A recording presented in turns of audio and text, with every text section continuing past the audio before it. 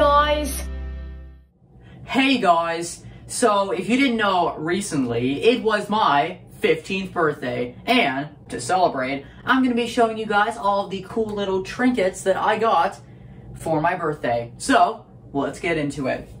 So the first thing I'm going to show you guys is this power adapter that is in the shape of the original Macintosh. You can see you got the screen on the front, the floppy disk slot, fake Apple logo. I guess they couldn't use the real one. There is a side, and the back you can see there's all the fake switches, and of course, the actual outlet. And on the top is where you find your charging ports. You can see there's 3 USB-C ports, so no USB-A to be found here. It's all high-tech USB-C. And when you actually plug this in to an actual power outlet, the screen actually does light up. It makes some like green waterfall type looking things on the screen. And when you actually plug something into one of these USB-C ports and charge one of your devices, it shows like a number on the screen. I don't know what it is, but I'm assuming it's the amount of watts it's using, because you can plug like 3 USB-C ports into this thing.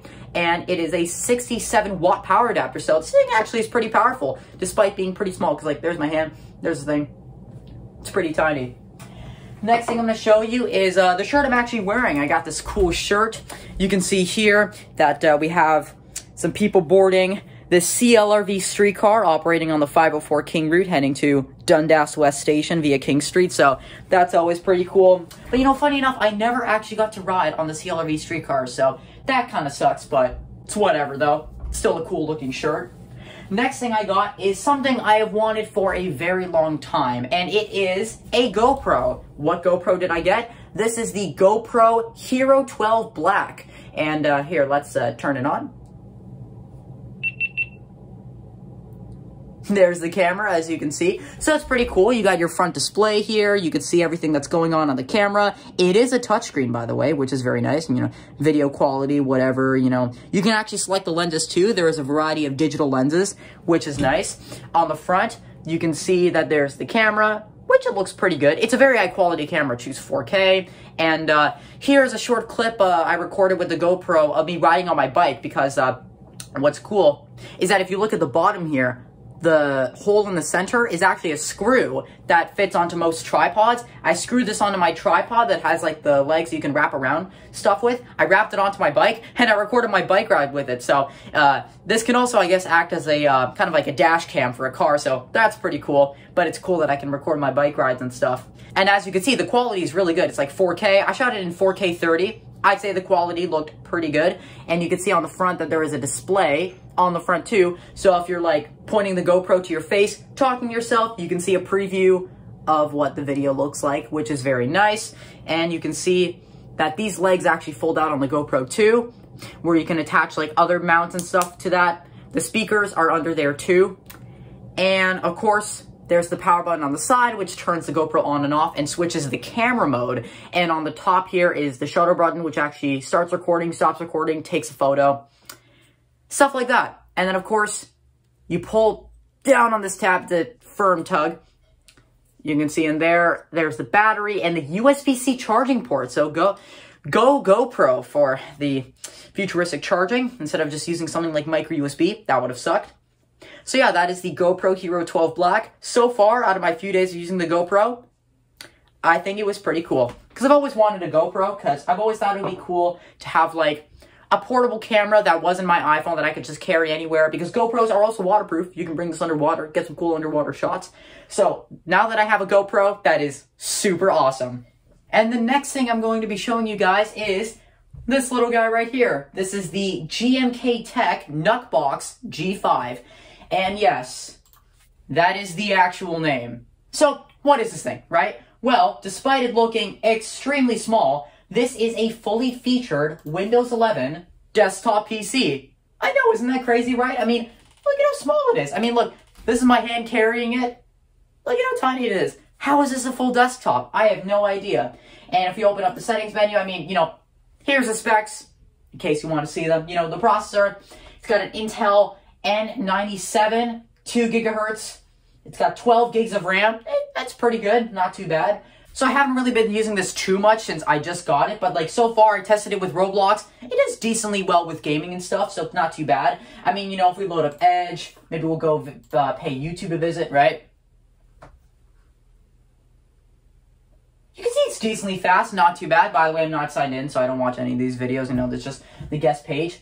Let's say we search up some jack of everything. You can see that it's decently fast. Like, it chugs pretty good. Because there is a fan inside this thing. It's not like the Apple Silicon MacBooks. It's not like the Apple Silicon MacBooks where it's just dead silent. There is still a fan, but it's not too loud. It's not too bad. You can see that it's pretty fast. But I'm just amazed that, like, it's so tiny, and yet it's a full Windows 11 desktop PC. I mean, that's crazy. I mean, in terms of the hardware, you know, on the front, there's the power button, 2 USB 3.0 ports, which is nice. There is a micro SD card slot on the side in case you want to add more storage to it, which is obviously nice. And in terms of the hardware on the back, we have 2 HDMI connectors, which is nice.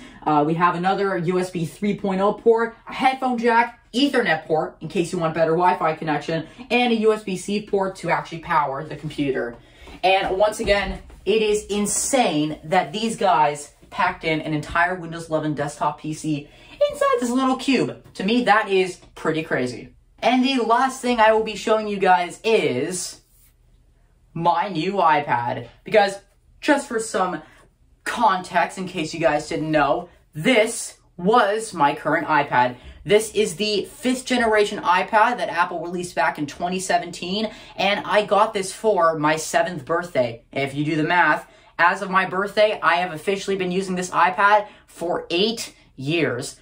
I would say that's a pretty good run. You know, it was also kind of emotional being like, oh man, it's crazy, we gotta upgrade this, because even though I love the design of the 5th gen iPad, I love the rounded corners, it's so comfortable, it's so lightweight. As you can see, I am using the smart cover, so, you know, Apple's kickstand design is just genius. You know, keyboard typing position as well.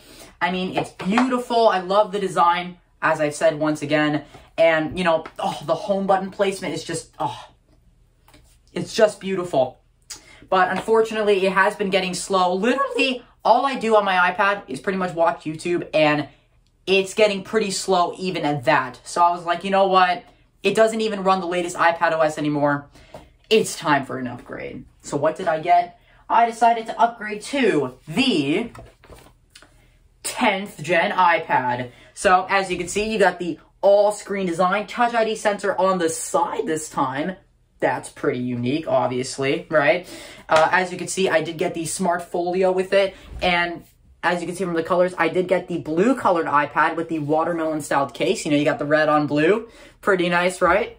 As you can see, I'm pretty happy with the color combination. I think I chose a pretty good one. I was almost going to get the pink iPad with the watermelon case, but it seemed like Mom and Dad were both not a fan of the pink color, so I was like, okay, well, the blue's color's nice too. What about that one? They were fans of those too, and now I'm an ultimate fan because, you know, pink on the watermelon case would have looked a little too pink, red, whatever you want to call it, so I am pretty happy with this color combination. But what I really love about this iPad is how freaking fast it is. So again, pretty much what I do is I just watch YouTube on my iPad. You click on a video and it instantly loads.